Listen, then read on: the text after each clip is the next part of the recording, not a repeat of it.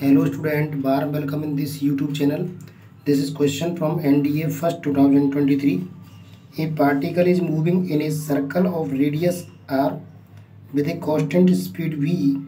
Its average acceleration over the time when it moves over half of the circle is. So student, first we make a circle of radius r, its center O, and particle is moving from point A with speed v. It average acceleration over the time when it moves over half of the circle. So when it moves half of the circle, it come at the point B and its direction become in opposite direction of speed at B.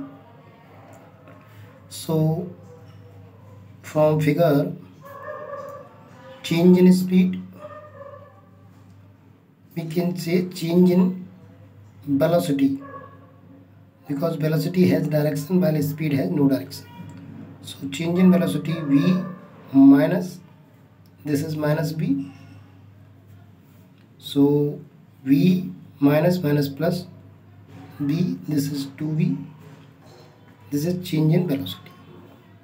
Now distance covered in half circle, distance,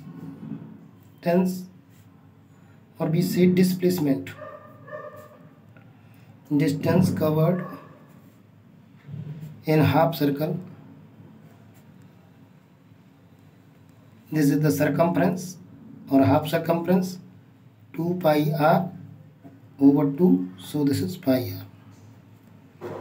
Speed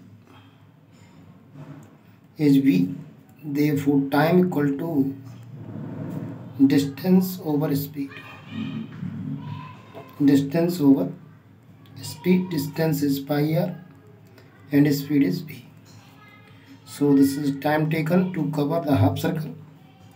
Therefore acceleration, or we can say average acceleration,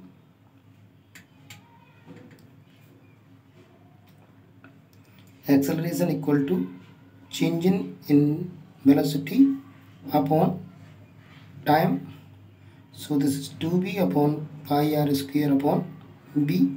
So this we reach in numerator, so 2b square upon pi r. 2b square upon pi r is the answer of this question, which is found in option C. So option C of this question is correct.